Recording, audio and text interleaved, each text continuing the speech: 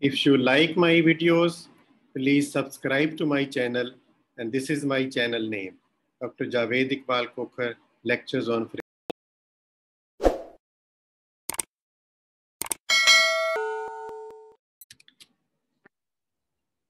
Hello, Assalamu alaikum.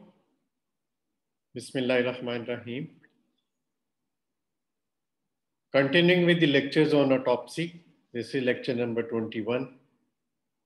And we are discussing exhumation. And in this lecture, the learning objective will be that what is the protocol of examination?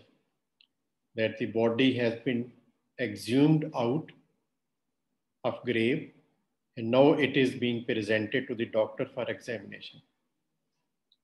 The protocol of examination is same as for the autopsy, but the scheme of examination is a little different. So we'll discuss in this lecture what is the protocol of examination in exhumation.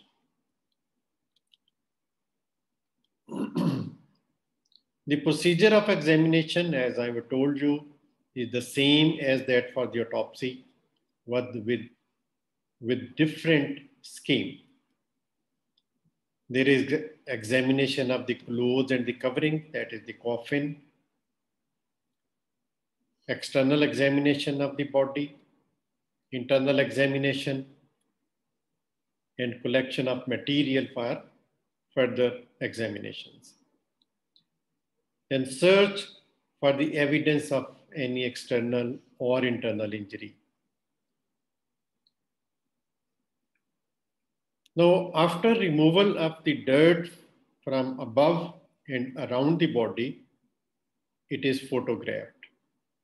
Drying of the grave, its location, along with the nameplates of the neighboring graves, should be drawn. If the interment has been in the recent time, then the examination should be carried out as routine examination of autopsy.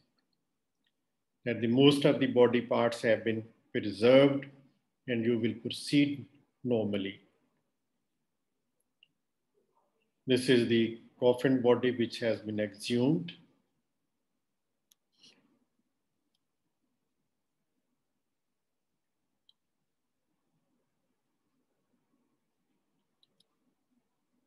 If the interment is being done after a long time and putrefaction is advanced, then other parameter of examination should be applied for determination of age, sex, stature, marks of identification if any available, any foreign body, old fracture, they should be searched. Like if the portable X-ray is along, you can take the X-ray, find out the fracture, find out the foreign body like bullet. In case of suspected poisoning, the viscera, if present and identifiable, should be preserved for chemical analysis. And if the viscera are not distinguishable, then the masses obtained from the area of those organs should be preserved.